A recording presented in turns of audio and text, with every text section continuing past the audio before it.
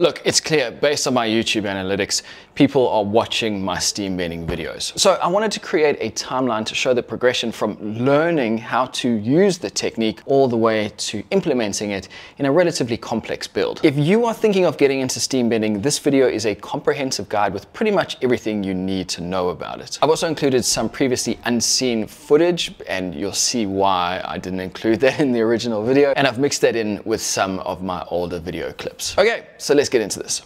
Hi everyone, my name is Robin Lewis, and in this video I'm going to be having a go at steam bending. We start off our journey with a very green and unprepared steam bender. So the first thing I need is a steam box. That's where the wood goes into to get it up to temperature, and to make that box I'm going to be using some of this pine. The reason I've put in so many screws along this length is as I fill this with steam, this box is going to want to warp and twist like crazy. The problem with that is then the steam's going to escape and you're not going to be able to get the temperature that you want.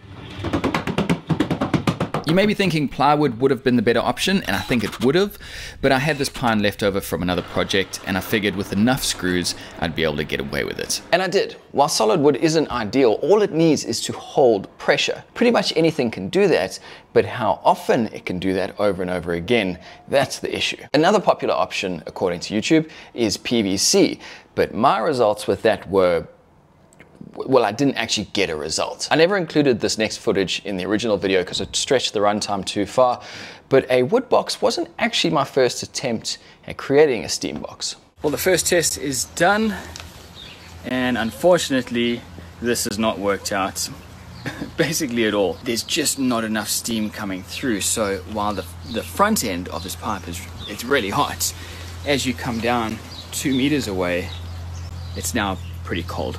Little did I know that getting enough steam into that pipe wasn't actually going to be the issue. So what I need to do is find a bigger vessel with a bigger opening so I can pump more steam in quicker, and then that way I should be able to warm up this entire 2 meter long tube a bit more efficiently. I plugged in my steam cleaner just to see what would happen if I had good steam in the pipe, and I've read that 60 degrees Celsius is probably where PVC pipe gives in, and I could say conclusively that that is absolutely true. You can see at the end there it's just starting to sag. If I run it for too long, the whole pipe just buckles and squashes in on itself. So really, this is not the way. Just to give credit, I have seen people do it, so it does work. My only thought is that I was using DWV, drain waste vent PVC pipe, which might be thinner than pressure pipe. So if I'd switched to something thicker, maybe it would have worked. But it was at this point that I decided to just put PVC aside. With that failure out of the way, it brings us back to where we are, building a solid wood box. I screwed the back panel in place and then started working on the front panel. This needed to open and close. I used some fairly cheap window seal as a gasket and then attached the front panel using a hinge and a clasp. The idea here is you want the seal to be as tight as possible so you have better control over the steam, but if it does leak a little bit, it's not the end of the world. Ultimately, you want the steam to flow through the box from one end to the other, so it doesn't need to be completely tight. However, if there's too many gaps, then it's not going to be able to build up that warmth like you want it to.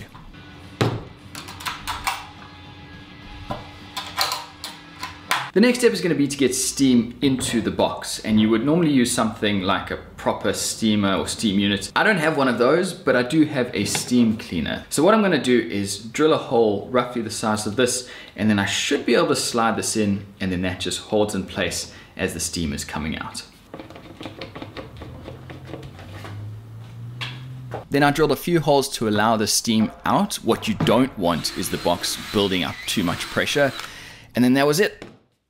Okay, so the steam box is ready to go. I've just got to add some steam, and then we can get underway with the first and hopefully last test before getting onto the bending of the chair.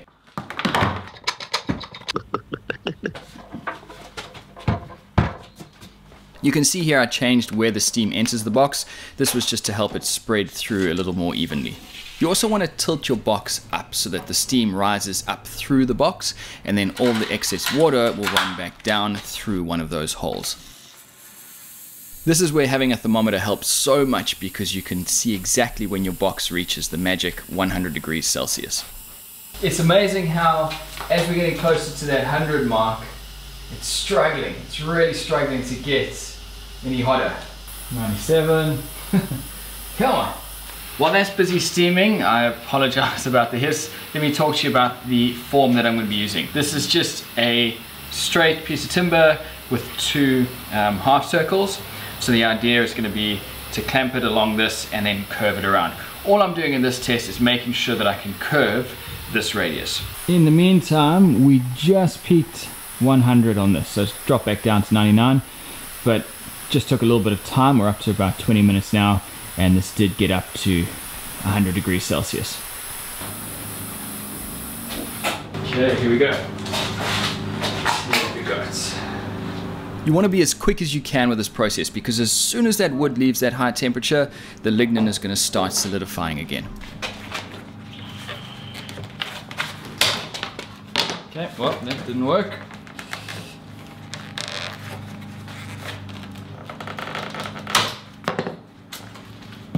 Okay, let's go to plan B. Let's see what I can do with this.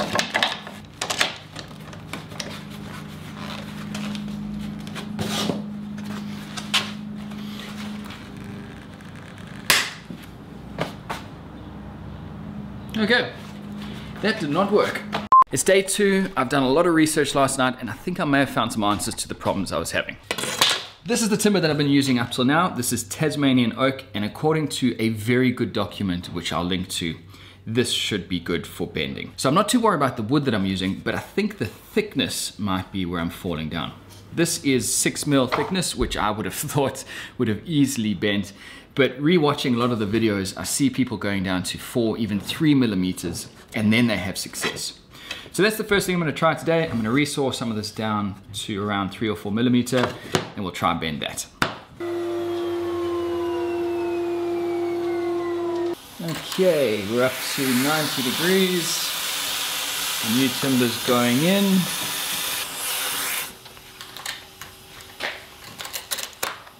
I'm going to try and be a little bit more precise with this one, so get it to a specific temperature, keep it in for a certain amount of time, that kind of thing, so that I know when I come to do the actual project that I want to do, I've figured out where that sweet spot is. While the wood's cooking, I've been making a new form as well.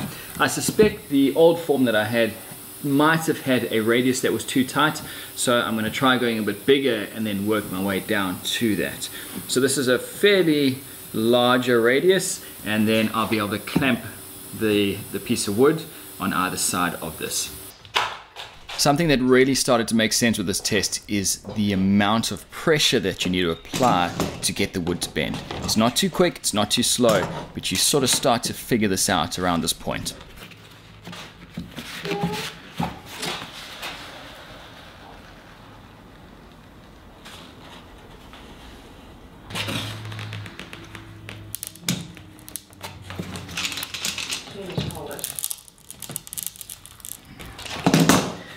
Well, it went further than last time. Definitely went further than last time. So I do feel like I am making some progress. I've had it running now for another half an hour, so I'm going to pull it out in a couple minutes and have another go. So I'm going to try and be a bit quicker with this one.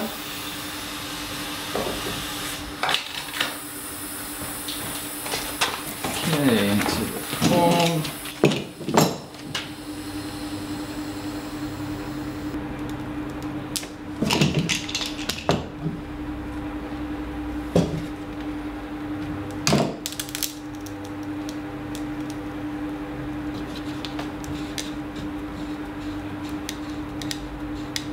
Not happy. Can I just say, watching this back is so frustrating.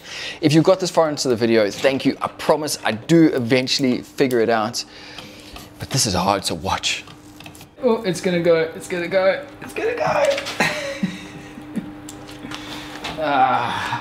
I need more support around the outside. That's what I need to do next.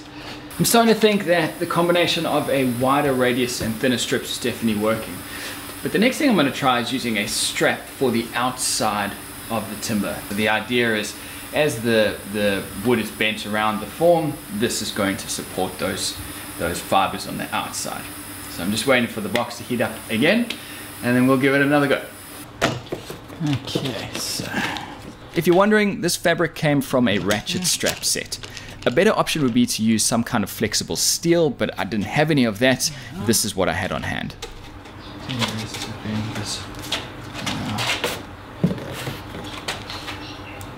so.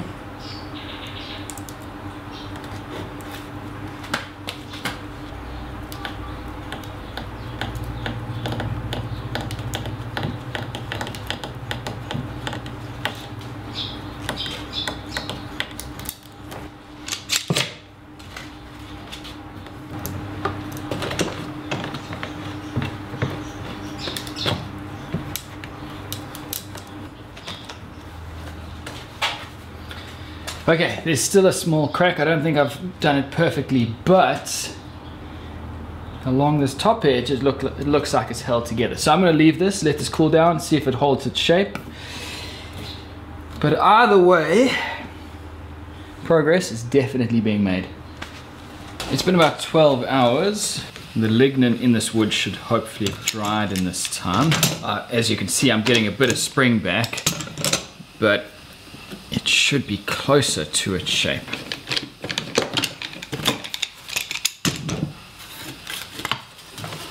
All right, I'm pretty happy with that.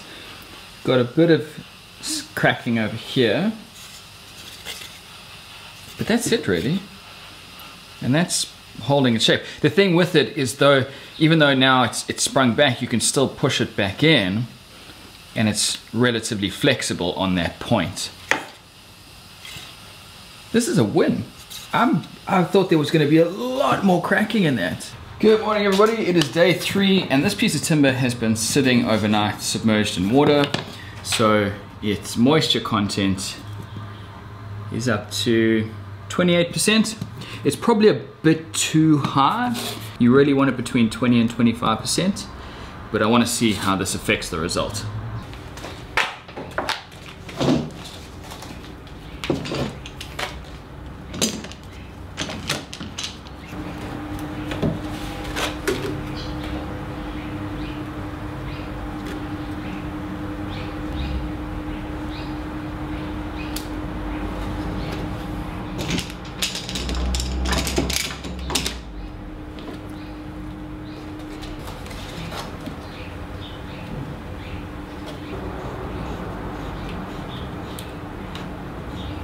Well, that didn't make a huge amount of difference. I've still got another nice big crack right there. I guess it's... I wonder if it's just going to come down to time in the steamer. But that's cool. I think this crack is minimal enough that I'm happy to proceed, because as long as one of my bends is correct on the actual project, then I'm going to be happy, because that'll be the outside one and that'll be covered. It's the next day, so this has been sitting in the form now for almost 24 hours. This is the longest I've kept it in the form for. The other one I brought out a lot sooner. It's interesting, I've left this one in the form for a lot longer and I'm getting a lot less spring back than this previous one. You can see there, it's a lot tighter. I've read that you're supposed to keep it in the form for at least 24 hours, and that's obviously why it just reduces that amount of spring back. All right, I'm gonna leave this project here. I'm feeling pretty confident now that I should be able to bend wood in the actual project, which will be in a later video. I've gone from this, which was probably a bit more breaking than bending, to this final bend over here, which I'm really happy with. A little bit of sanding, and I reckon that would be good to go. So just a couple of things if you are thinking about doing this yourself, just a couple of points that I've figured out along the way that you might be interested in. The first one is that the 1 hour per inch of thickness rule, definitely a guideline. I was steaming this for an hour and that got me to where I wanted, and this is obviously a lot less than 1 inch of thickness. This is 4 mil. But that hour worked with this particular species of wood.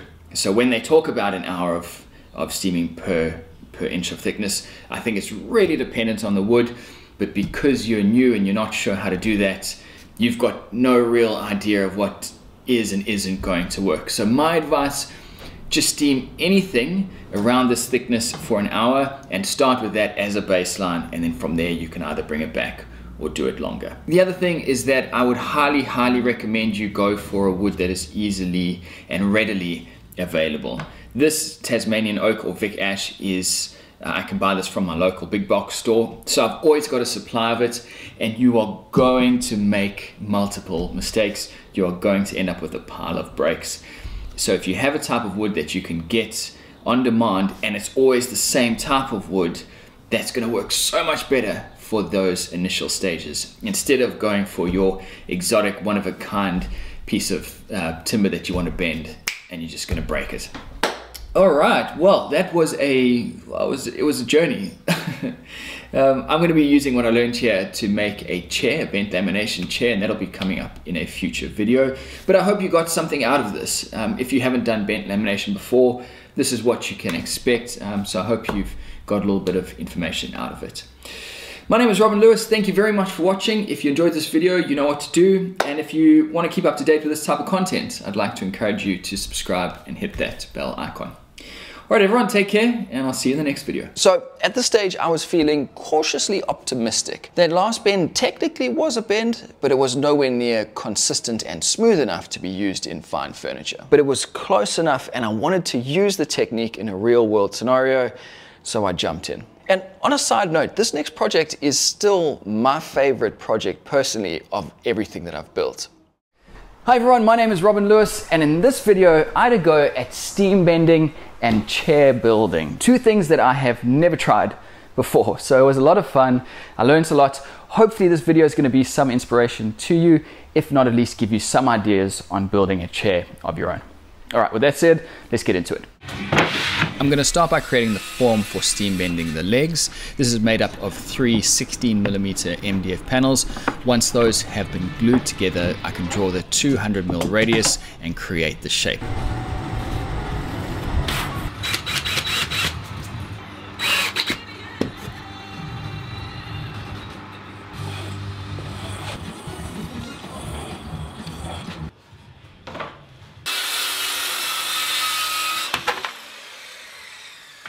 I'm not going to go into too much detail about the steaming and bending process.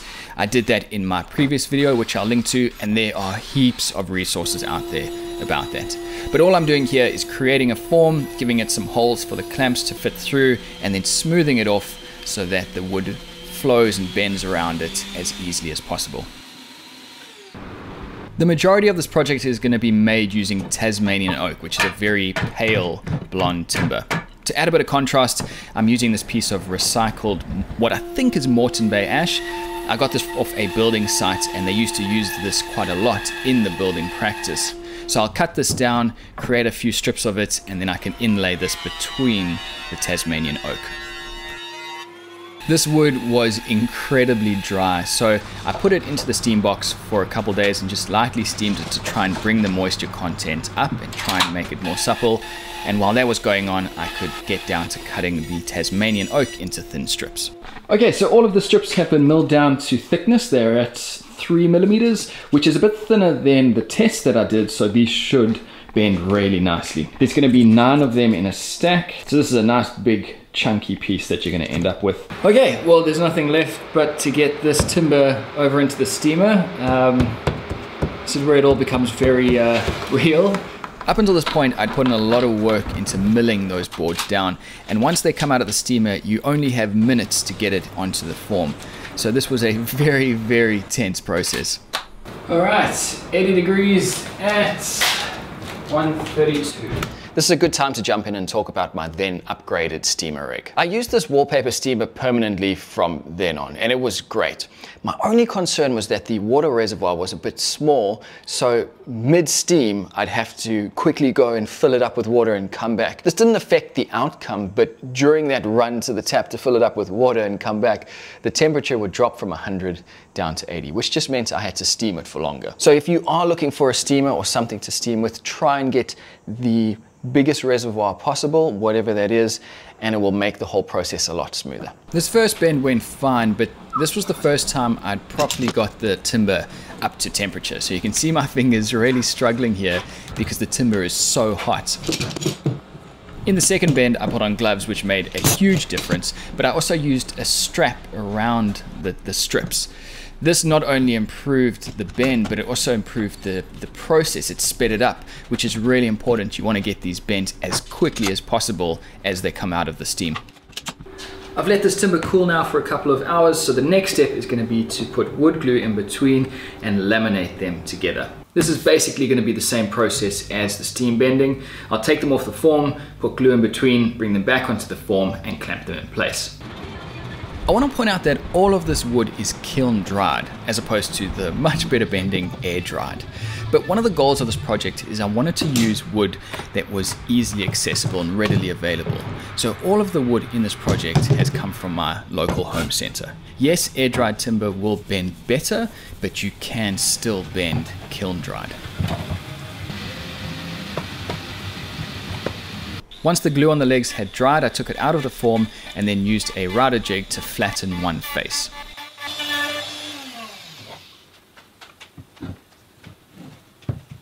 The next thing I want to do is parallel this face with this face.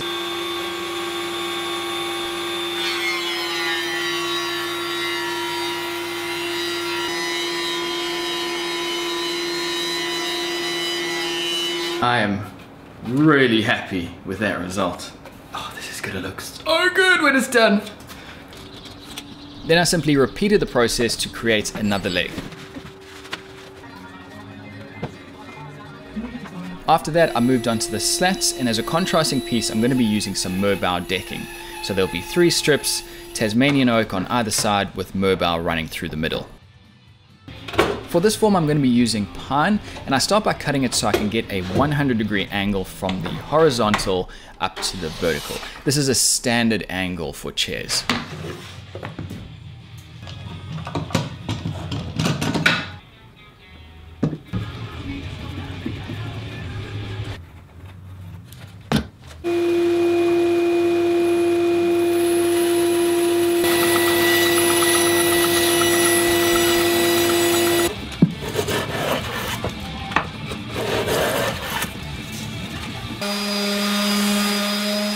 You'll also notice I've made 2 forms, and that's going to make a bit more sense later on. I want to jump in here and point out the wear on this box. Earlier I said solid wood will work, but here we are halfway into my first project and you can see the strain that that box is taking. If you're only doing one steaming project, doesn't matter, go ahead with solid wood, it'll work. But if you do want to do this more permanently and have a box that lasts, have a look at form ply. Adding that stop block at the front of the form was hugely important, because later on, when it comes time to glue these slats in place, that point, that front of the slat is going to be my reference point, so all of the slats will line up.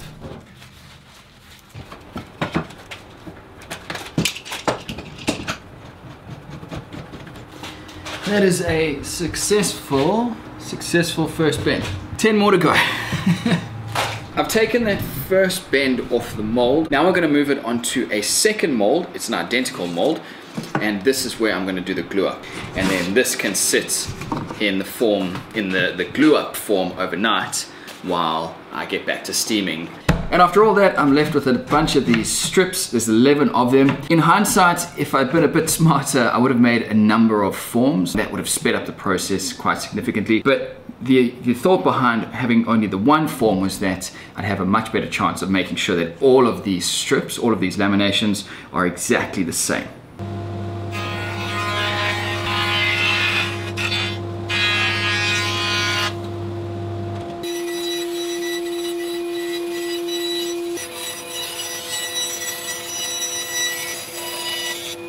The next thing I'm going to do is space these slats out. So I need to, that's a terrible picture.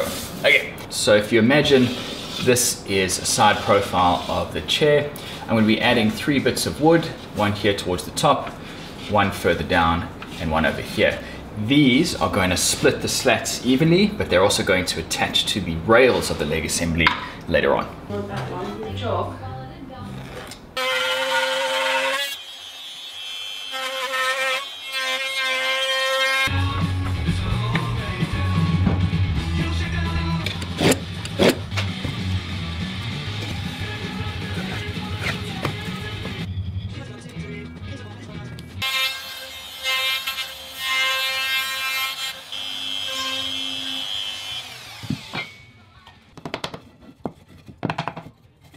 The next thing is to work out the height of the seat. And what I've done in the past, whenever I've made things like stools, is just grab something in the shop, take a seat, and then, oh, hello. That way I can sit, pretend I'm on the chair, get a feel. I might grab a 2x4, put that underneath. There we go, that's starting to feel a bit better. And then simply take a measurement of that. Before marking out for the mortises, I clamped the two boards together and then marked out both of them at the same time. This just ensures that the mortise is on the same height on both legs.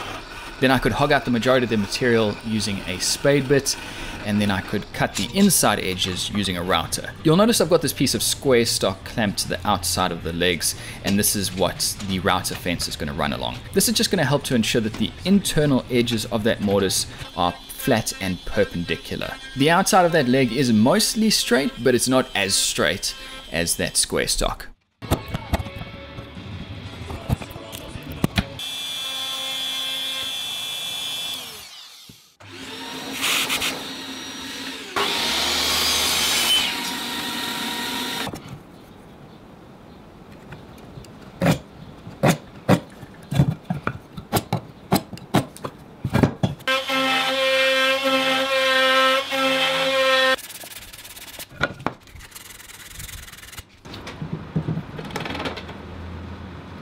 I've set up the chair, and now with the front rail in place, I can work out where the back rail is going to be for the slat. And this curve right here, this is what I've got to think about next. This is probably going to be the trickiest bit about attaching these slats. So with this in place, you can see that's the angle that I'm shooting for. And my first thought was to just take the rail, cut an angle onto it, and then sit this slat against the rail. But the problem is then the tenon becomes a lot smaller, and to cut that mortise is also quite tricky. So what I'm going to do instead is attach this rail with the full mortise and tenon just below the slat, and then between the rail and the slat I'm going to create a triangle piece which will slot in, and that's what the slat's going to sit against. I've worked out this angle is 31 degrees, so I'll do a couple test cuts first, and then I can make that triangle shaped piece out of some Tasmanian oak. I've cleaned up that angle piece. This is ready for glue. This will eventually take this strip, which will sit against it over there. I've taken the chair apart. This is the back rail that this angled piece is going to sit on. Sit like that, and then take this strip like that. Now, what I'm going to do next is cut this angled piece to follow this line. Now, where it becomes a bit tricky is once I cut that angle and I try and clamp these two together, I'm not going to have opposing angles. So what I did to get around that was add some dowels under this piece over here. Even though that's going to be on an angle and I'm going to be squeezing and it's going to want to slide apart, those dowels are going to hold it together. So the dowels aren't really there for strength, they're just there as locating pins.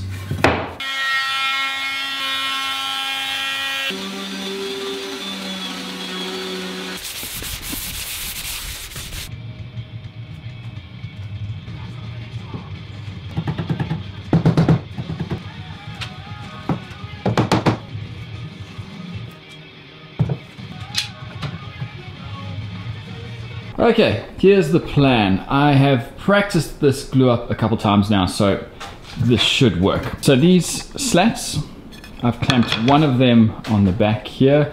This one over here gets put in place. These two strips are being held in place by clamps, and I'm going to be gluing the slats onto each one of these. So I'm only going to do 3 at a time. That's so that I can get the clamps in, and I'm going to be clamping to the front and the back strip. Then once I've clamped all of the slats onto these strips, I can then pull the entire assembly away. The glue's finished drying on all of these slats. So the next thing I'm going to do to reinforce this joint is run a dowel up through the strip into each one of the slats.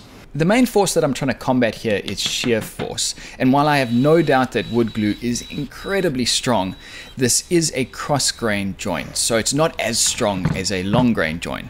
Adding these dowels is just an insurance against the slat slipping, even if it might be a bit overkill.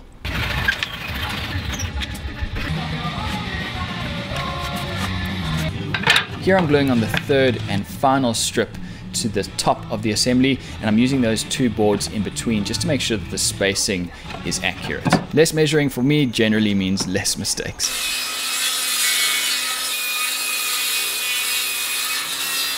This is a cut that I wish I'd done differently. At the time, I thought that back bevel was gonna look slick, but unfortunately when you sit on the chair now, there is this sharp edge cutting into the back of your thighs. It's not a deal breaker, but certainly something I'll do differently in the future.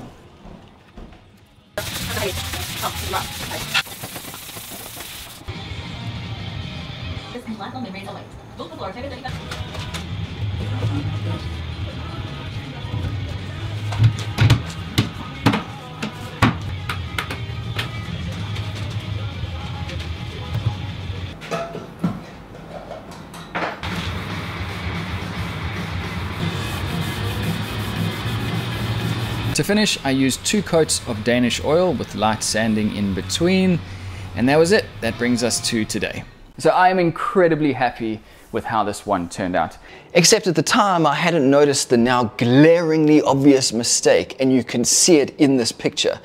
Leave a comment down below if you can find it. Right there in the middle of all those slats is one very light pink strip. I'd oriented all the strips so that the tone and color was very similar on the front of the chair. But when I went to bend that strip, for some reason I must have just blanked and bent it in the wrong direction. So what you're seeing there is supposed to be on the back of the chair. So now when you look at it, you see all similar tones except for one, which is in the middle, which makes it more obvious. And now over time, the finish and wood has aged in a way that it's now even more obvious. I'll live with it, but man, that one burns. Obviously, there's a lot of things I might change if I was to redo it, and there's a couple of mistakes here and there. But overall, as a first chair, super pumped with how it turned out. Just a quick thanks to Joey from King Post Timberworks for sort of giving me that push to try something new and try something different. And I also want to say a really big thank you to everyone on Instagram who's been leaving just amazingly positive and encouraging messages. It really means a lot when you're trying something new and it's something a little bit outside of your comfort zone. So my name is Robin Lewis. Thank you very much for watching. If you enjoyed this video, you know what to do. And if you want to see more of these types of videos, I'd like to encourage you to subscribe and click on that bell icon. That'll just make sure that you see new videos as they come out. Thanks again, everyone, and I'll see you in the next one. Come to take a seat as well. Come check what I'm doing. I'm kind of filming though, and you're really standing in the worst place possible. So do you mind if I carry on? Is that possible? You might need to just move along. Yeah, I could see that, but I can't play right now because I'm busy. Thank you. Hi everyone, my name is Robin Lewis and this is my new dining table. It's the first time I've attempted a round table and whew, learned a lot along the way. It's got some cool features on it. On the ends are these steam bent curved strips of solid timber. They're contrasting colors. The lighter one is Vic Ash, the darker one is Moreton Bay Ash. The legs use angled mortise and tenons, and then over here you've got some significant termite damage which I filled using epoxy. So I am super excited about how this turned out. Let me show you how I made it. Okay, I have a fresh cup of coffee. Let's get into this narration. So if you watched my steam bent chair video, you would have noticed that I had a solid wood steam box. That thing just about exploded by the time I'd finished with it. So the first thing I did for this project was create a new steam box, this time out of plywood. Spoiler alert, it worked so much better than the solid wood, but I guess that's to be expected. One of the improvements that I made to this box was to add small feet on the inside so that when the timber went in, it would get steamed more evenly. Now, these are the 3 Moreton Bay Ash slabs that I'm going to be using for this project. 2 of them are going to be for the strips. 1 of them is going to be the inside of the circle. So I started by cutting one edge, jointing it, and then I could get all of the strips out of this. From a steam bending point of view, it's interesting to note that this is air dried, not kiln dried. You can see that I've marked out these grain lines on the end grain of the board. This is really important to show me which way I need to bend it. When you bend strips like this after steam bending them, you should bend with the grain orientation. So this board should bend that way so that the grain lines curve around. Now this is the contrasting timber that I'm going to be using. This is Tasmanian oak. This has been bought from the big box store and it's kiln dried. I have bent this in the past, but because I'm going to be bending it at this thickness, 19 mil, I'm going to have to soak this for quite a while and then hopefully that should work fine. This was the first time I'd tried soaking timber, and it made all the difference. All those issues that I'd had in the first video could have been avoided easily if I'd just soaked the timber first. Essentially, you're giving the steam something to work with, some moisture to heat up the inside of the timber. This means that it reduces the steam time, so getting away with 1 hour for steaming will work once you've soaked the timber. But the problem is, once it comes off the form, you are left with a very wet piece of timber, and this can affect your glue ups later on. So keep that in mind. With this chasm of a hole, there's no way I'd be able to do this pour in one go. If I was to fill it up with epoxy resin now to the top, it would get really hot and it would most likely bleed through that tape because the weight of the epoxy would just pull the tape away from the wood. So a better way to do this, and I got this idea from Macromona, is you just mix up a small amount and get a thin layer across the bottom everywhere. And then once that sets up, that will hold the rest of the layers of epoxy in place. It's been about 8 hours and this epoxy, it's pretty solid, it's pretty firm. It's not fully cured, but I can go ahead now and get started on the rest of the pours. At that stage, the epoxy had fully cured, so I pulled off the tape and then I could start making the bending form for the steam bending process. But while I'm doing that, I just want to do a quick plug for the podcast that I co-host with Joey from King Post Timberworks and Brian from Sawdust Bureau. It's called the Shopstool Podcast. We've interviewed some amazing international guests over the last few weeks. So if you are looking for another woodworking podcast to listen to, one that focuses more on the Australian and Kiwi market, I'd really like to recommend that you check out the Shopstool Podcast. I'm probably a bit biased, but you know, I think it's pretty good. Back to the bending form, I go to a fair bit of trouble here to get this as smooth and consistent as possible. You don't want any sharp points because that could be where the fibers break, and you also don't want any strange undulations that could imprint on the wood. So you want to try and get it as smooth as possible. This roundover is for the ratchet straps to come around, and then I also drill some holes for some clamps to fit into.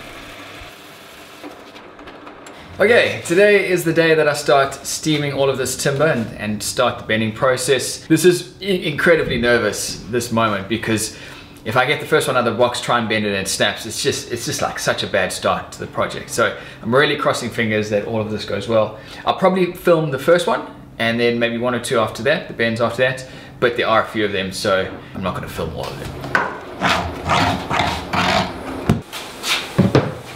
I would steam 3 strips at a time for 2 hours at 100 degrees Celsius. And here you can see I'm bending 1, but later on I go ahead and up that to 2 at a time. You can see here as I pull it out the curve, and it's actually quite a gradual curve. So I might have gone a bit overboard with the steam bending process. I probably didn't need to go to so many lengths, but at least I knew it would work. And then once the piece had dried for a couple of hours, I would take it off and put it onto a drying form where it would sit until I needed it.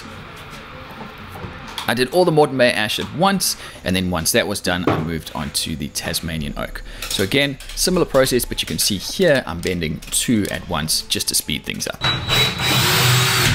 And then once the last boards had been steamed, I could just lift the bending forms off, use those as the drying forms, and sit those to one side. So earlier on I talked about one of the Moreton Bay ash slabs going into the center of the table. This is some Vic ash, which is going to be the contrasting color. So I'm building up the slab here, so it comes in at around 300 mil wide. With both of my 2 internal slabs ready to go, I cut a straight edge on the Moreton Bay ash and then flattened it. Now, unfortunately, I had to cut off more material than I wanted to in the flattening process, but in hindsight, it was actually a good thing because I ended up with a much lighter looking table. It was a bit more elegant. So I'm actually happy that I ended up at, I think it was around 22 mil instead of the 28 or 30 mil that I was shooting for. The next job was to get a pattern that I could follow to cut the curves on the inside pieces. So I wanted this as precise as possible. So for that, I went to my good friend Scott's place from Formy Industrious, and he cut a perfect curve on his CNC machine. So once again, a very big thank you to Scott from Formy Industrious for doing this cutout for me. Now I've got to take this and draw this curve and cut this curve out on this Moreton Bay ash. Then I could use the bandsaw to cut up to the line, not on it, but up to it, and then I could thickness the boards down so they were both the same size. What I'm doing here is trying to remove as much material as I can before I do the pattern cut. You'll also notice that I'm using my drum sander here. I got this tool specifically for Moreton Bay Ash because it is impossible to run this through my thicknesser without getting chip out.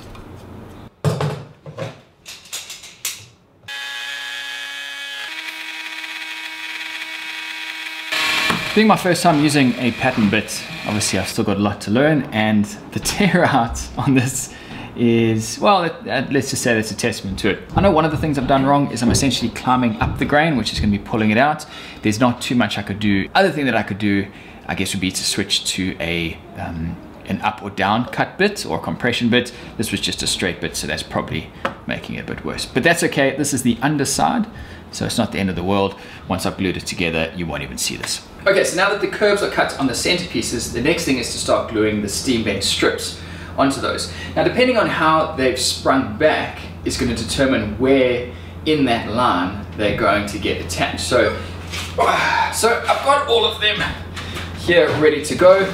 I've drawn some lines on my workbench to help me grade their spring back, how much they've sprung back. That way I can sort them into some piles, and that's going to determine which ones get glued onto the inner radius first. I glued each strip individually, giving the glue around 2 hours to set up.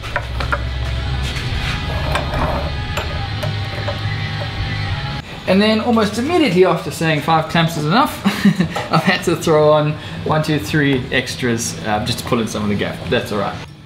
And then 10 strips later, I ended up with 1/2 of the table. Flipping it up now, and then you can see what I'm working with. So this is essentially 1/2 of the blank. I could then repeat the process again. You can see I'm using that backer piece with the correct curve. I'm so happy I saved that from one of the cuts. And then I could go through the same clamping process. Here you can see the order that I would add the clamps, so starting in the center and working my way out.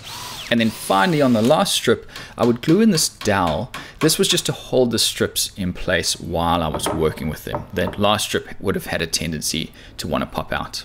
Once both the halves were dry, I then brought them together, put some glue on the inside, added some of these coils just to keep them as flat as possible, and then added 1 clamp in the middle.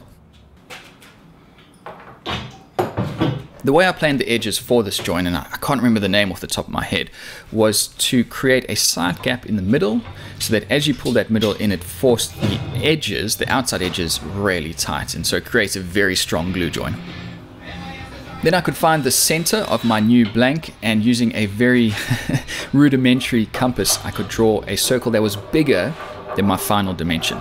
My next step is going to be to flatten this, so I want to cut off as much excess material as I can using my circular saw.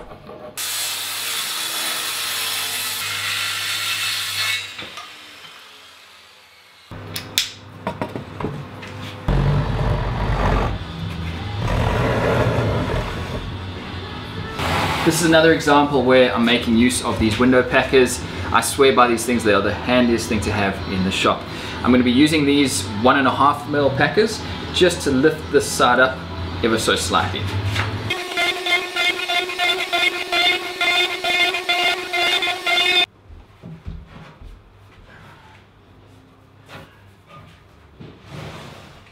You can see I've got the line here for the final dimension of the table, so I'm going to be cutting close to this line using a jigsaw. Once that's done, I'm going to take this router base, attach it to this piece of wood, put a single pivot point on that end, and then I can rotate that around, coming right up to the line, doing the final cut.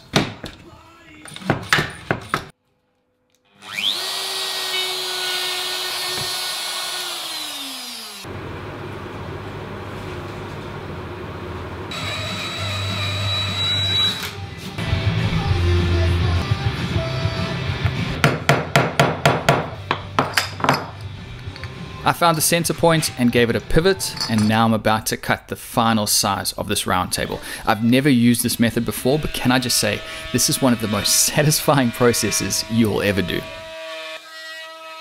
I'm using a down cut spiral bit here, which went a long way to make this a very clean cut, and you'll notice that I stopped just short of the bottom because I didn't want to blow out those fibers.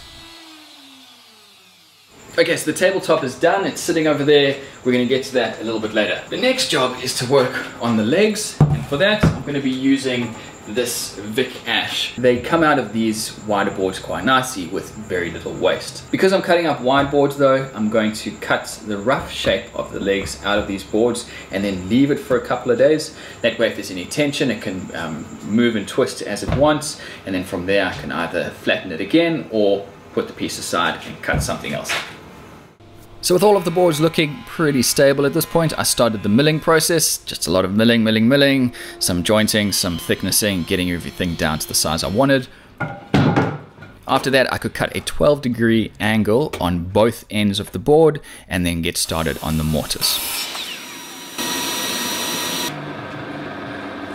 To get rid of the majority of the material, I used a drill press with, I think this is an 18mm spade bit. And then I could come back with my router and cut the inside of the mortise. This gives you a very, very clean internal face.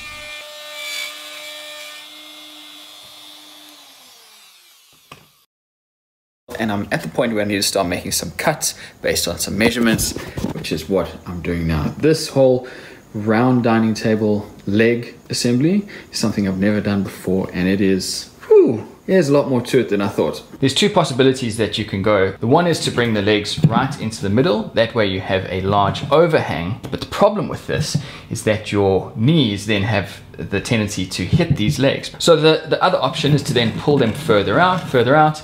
You now lose that overhang of the table, but you can get your legs through. The issue here is you need to make sure that these are wide enough now for your thighs to slip through.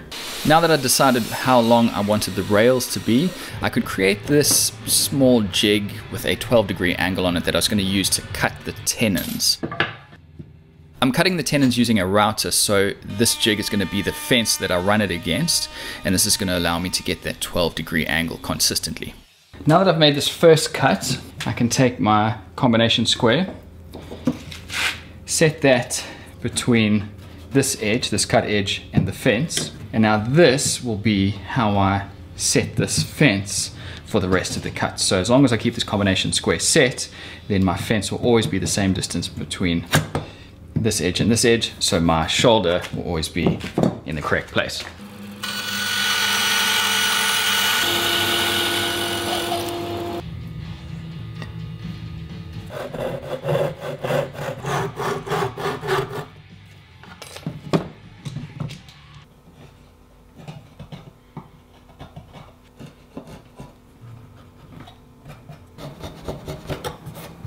So with a bit of finessing with the chisel, I got the fit to where I wanted it.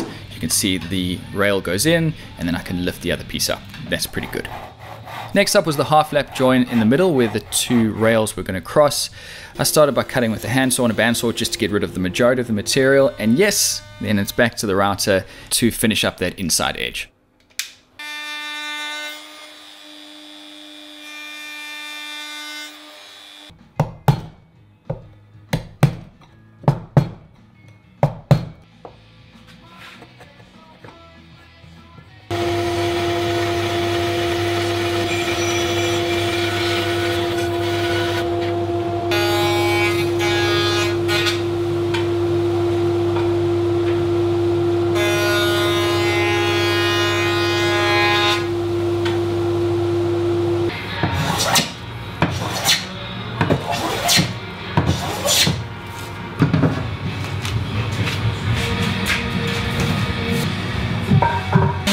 Then I did a lot of sanding of all the parts. Okay, that's enough sanding. And then I could get onto the glue up. I glued up the two halves of the leg assembly separately. And what's nice is because of these angle tenons, you could just put the clamp on, cinch it together, and then it would automatically get the legs into that correct angle, into the correct position.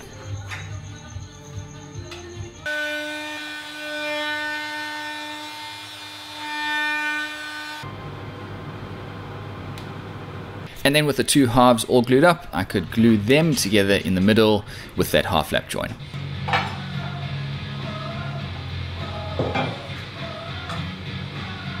I've created another half lap join similar to the first one. It's oversized, So now I can think about cutting it back in and deciding how far inside of the edge of this table I want it to be.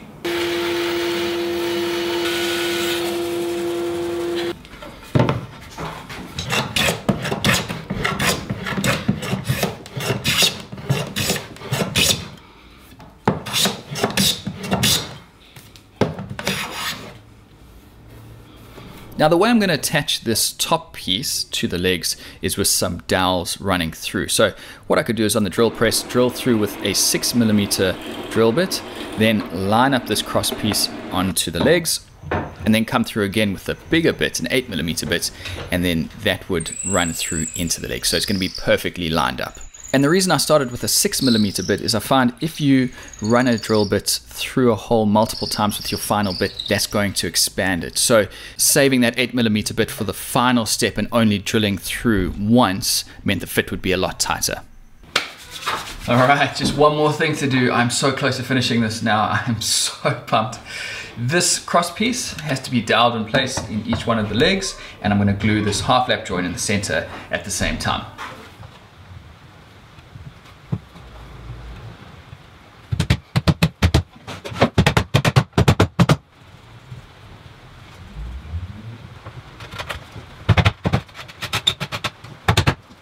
To finish, I'm going to be using a hard wax oil. Now this is something that I haven't tried before, but there's so many people using it at the moment and it seems like such a fantastic product.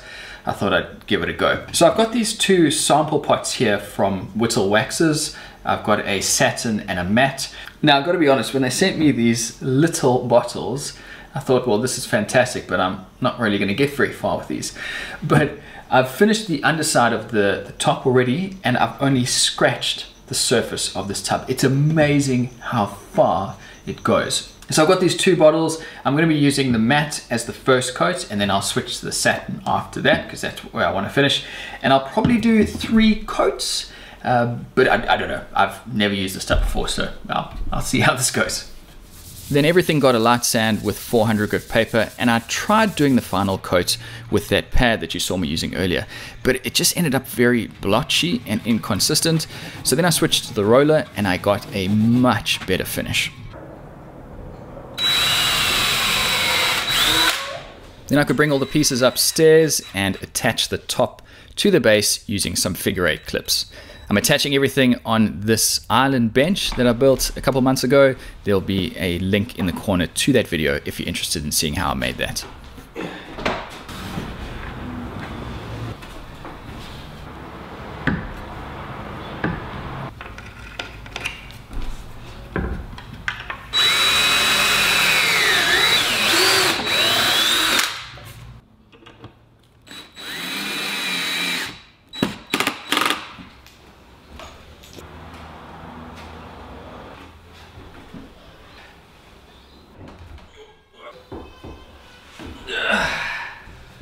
Whew, that thing is not light. So this turned out to be more of a journey than a project.